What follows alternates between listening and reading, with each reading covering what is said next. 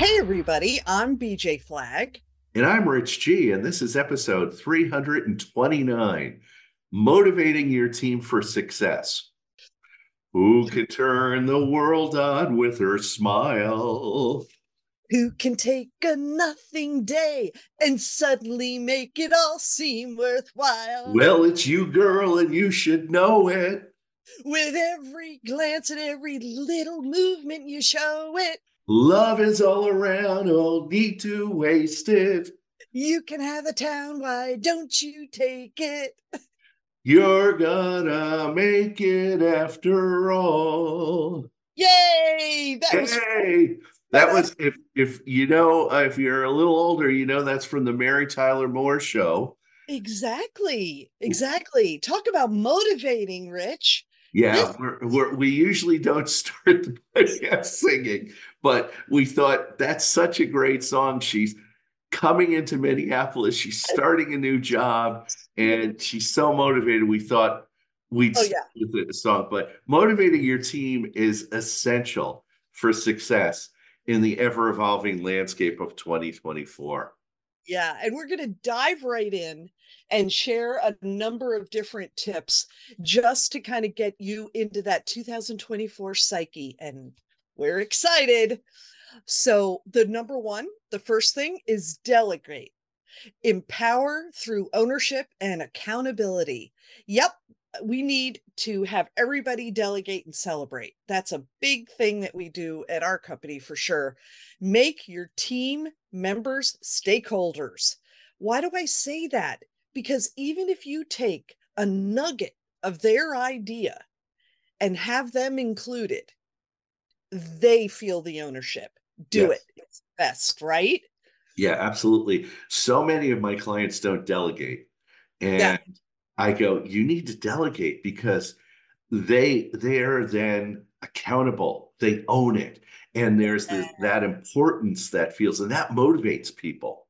Oh, for sure. And, pair up the team members. You might have older with younger, mentor with mentee, just mix it up because that gives them energy, absolutely gives them energy. Why should you do it?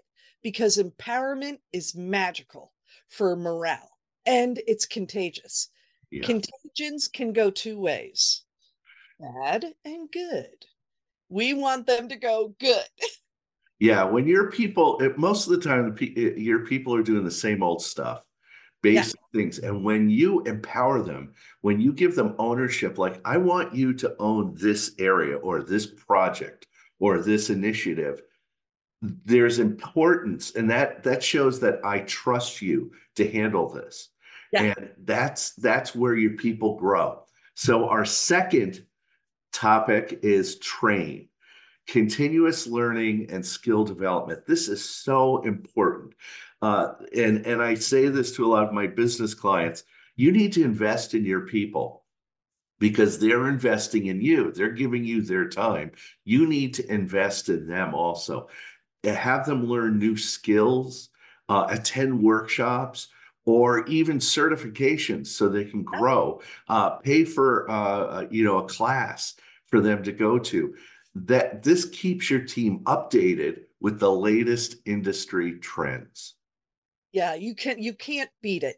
The why of it all shows it shows that you value their growth and their career progression. That is the sticky glue that keeps everybody together. It is so excellent. Yeah, so many people, I mean, and I really meant it. You're investing in your people. And, instead of like giving them a promotion or money, which is good, but when you invest in growing them in knowledge, like, I want you, a lot of corporate clients go, I want to give you a coach. And they hire me to coach their people. And they go, I want to reward you with a high performance coach. I Yes. want to reward you with training. We're going to send you out to Wharton and have you learn about leadership and stuff. You can't beat that. You Yeah. really cannot beat that. Number three is RRR. You talk about this all the time. Recognize and reward regularly. Attaboys are great, but they're vague. Hey, you're passing in the hall. Hey, great job. No, Don't do that anymore. Be specific. Look at them in the eye and acknowledge what they have done on a project. And you know what? It's going to take a little homework for you, because you need to kind of have a couple to go, ready to go. So when you walk the hall, or you are on a Zoom, or you're doing something, you're ready to say that little thing. Am I right, Rich? Like when you're in a meeting. Absolutely. In meetings, mention people by name, pivot or success, something that they've progressed on. Right. Because when you point to high performers, everybody wants to be like them. What you're And doing is like a vacuum. You're attracting the average performers and the bad performers to go, look, Mary's doing a great job, or Steve's doing a great job. Be more like them. And when you yeah, acknowledge people and recognize them and also reward them, uh, they're going to stand out. They're going to feel good about themselves. yeah. And I think a lot of managers are concerned about, what does reward look like? It could be a quick note. It could be a coffee, you know, it could be a bonus for sure. On a larger project, something happens, but don't expect it. Like, the employee shouldn't expect it. It should be an unexpected gift. All Yeah. would get nice. All Yeah. would get. I remember when I was in corporate, I was working one day, it was in the summer, and my boss's boss came in, and it was first thing in the morning. He comes in, he goes, Rich, what are you doing today? Oh, I'm working on this. He goes, can you do that tomorrow? And I went, yeah, sure. He goes, we're going to the tennis open. We're going to the open. And he goes, I've got a bunch of tickets. And I was like, okay. And he grabbed like two or three other people. We all hopped in his car, drove down to New York, and went So to the. fun. And the only thing that sucked was I was sitting in a suit the whole time. It was in the hot sun. But other than that, it was Everyone. great. We had a ball. It was, but see, it's like that instantaneous thing that you could do. Actions. Why do you do it? Because actions are remembered. Oh yeah. You remember the time that your, grandma made apple pancakes for you. You remember, like, actions. That's the same thing that can happen in your business. Actions are so fantastic. So number four is fun. Make work positive and inclusive. Yes. Because when you do that, it promotes positivity and inclusivity. Encourage open communication and collaboration. Have fun. Ensure that everyone feels respected and part of the team. Yeah. I always, whenever I think about this, I go back to the Office episode where they had a party committee, and Yes.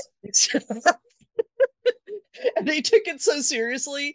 And people would bring in the most bizarre food and things like that, but you know what, it was a great team builder.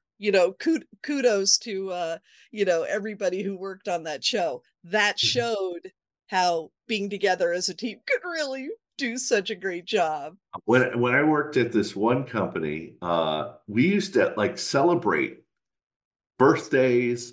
We would celebrate. When I turned 40, they had a big party for me. I didn't even know they knew I was turning 40. You They had a big turned 40. party. We would have showers for women that were having babies. It was just great. I mean, anytime they'd have a party, when we were doing a big launch, they would make sure at least once or twice a week to have everybody come down at 5 o'clock, and they'd have beer and snacks and stuff just because we were working late to get things Yeah. going. So it was nice. They fuel us with liquor. So Not so much anymore. so the Not so big much. why is a positive work culture enhances motivation and your team spirit. Yeah. And number 5 is open up. Share your vision and your goals. There's a lot of talk these days about introverts versus extroverts. As a manager, you're always aware of your team and which way they may be. And what you're forgetting is you're not looking at yourself. And you might be an introvert. And it makes it darn hard for you to continually to use up that social capital every time you see his team member.